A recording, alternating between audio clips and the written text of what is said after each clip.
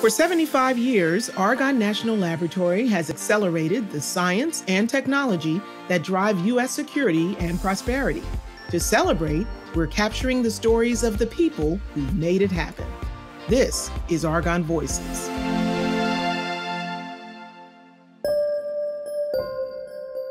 Argonne's Advanced Photon Source, or the APS, is one of the leading light source facilities in the world. And after 25 years in operation, it's undergoing a massive upgrade that will make the ultra-bright X-ray light even brighter and will enable new scientific discoveries and innovations we can't yet imagine. But who were the masterminds who built the APS? And how did these engineers make it work? Here's a conversation between two of the brains behind the original APS, still in use today. Glenn Decker, the Associate Project Manager of the APS Upgrade, and John Galayda, who guided construction of the APS in the mid-90s. Fundamentally, the Advanced Photon Source is a synchrotron light source.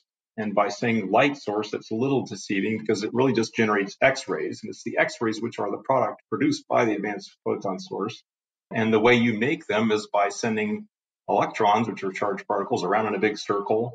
And anytime they get accelerated or basically wiggled by these undulator magnets, they emit hard X-rays. And if you adjust the wiggle just right, you can get just the right flavor of X-rays and the right color, if you will, since it's a light source.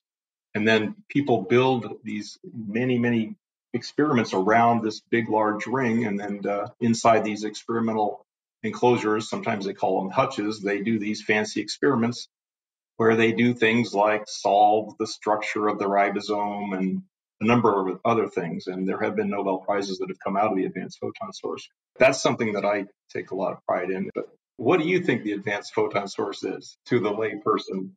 You described it quite accurately. It's an X-ray source that has features that you can't get from other X-ray sources. You can tune it to exactly the X-ray wavelength that you want. You can scan it with super high intensity. You can focus it onto the sample because it's such a compact beam and take data very quickly. You can use it to measure the distance between atoms in a molecule so as to solve the molecular structure. And you can use it to measure changes in properties of materials as a function of time as well, because it collects data so fast. It collects data so fast because the X-ray beam is so very intense and can be brought to bear on a sample so that the data collection moves along very fast. In fact, it produces a deluge of data. The challenge then switches from getting enough X-rays to collecting the data that comes out, which comes out at such a high rate as to require specialized computer systems. Beam's very intense. I remember it being described as anything in the path of the beam is getting exposed to heat of the sort that a meteor experiences coming in through the atmosphere. It's a jack of all trades. It can be used for every kind of science, material science, chemistry, life sciences. And that's what attracted me to working on a light source. When I got out of school, it just seemed like maybe I wasn't going to win a Nobel Prize, but I wanted to work on something that could produce a Nobel Prize for someone. That was very important to me. Let's put it that way. That, if I was going to work on something, I wanted to work with people that I admire and work on something that's actually going to produce information, results, discoveries that could affect people's lives in 10 or 20 years. I think APS has done that. It's going to continue doing it. Well, last week, I think, before I was going to leave and come to Argonne, I was still the X-ray ring manager at NSLS. And we were at our Friday user meeting, which is where the users would come and gripe to the accelerator physicist about what was wrong with the accelerator and so forth. And I just remember in the middle of the meeting, the lights went out. We lost electricity to the whole site. And, we worked late into the night. And then it wasn't until about 24 hours later that I found the very last thing that needed to be reset, some power supply on some beam line that wasn't working. You had to turn on a bias for an X-ray beam position monitor. But that was kind of my parting shot. The lights went out at NSLS for me. And then I came to start a new light over here at Argonne. Argonne was putting together a staff largely from scratch. And I got to say, they did a bang-up job. And, the project was run quite effectively. And My recollection was that the lab, spared no effort to make APS a really great organization. There were about 40 people there, and the organization grew to hundreds, I don't know, 250 or 300 people. Yeah, those were the days. I was charged to head a group. I'd never done anything like that. I was 4 years out of grad school. The old days, I mean, I probably couldn't do this job if I hadn't gone through the first experience with you guys and the original APS. We had thrills and chills trying to make the machine as stable as possible. I remember Glenn working on diagnostics and coming up with a very high-tech beam position monitoring system in order to get the beam stability you need. That one time when one of the engineers reported that the girders were vibrating by 1 micron, which sounded pretty small to me, but then you got pretty excited about it, as I recall. And I learned an awful lot about vibrations after that, but I think we solved the problem. And to this day, I think the stability is really pretty fantastic in that machine, considering how old it is. That was a lesson that I learned. And for the new machine, I mean, we're putting the thing up on these big blocks of concrete, and that really makes things a lot more stable to start out with. And then you just bolt things to your block of concrete, and it doesn't vibrate very much. And the floor doesn't vibrate very much because we're lucky that we actually are relatively remote from big highways. As far as happiest memories, certainly the day we stored beam for the first time in the storage ring was, I won't forget that.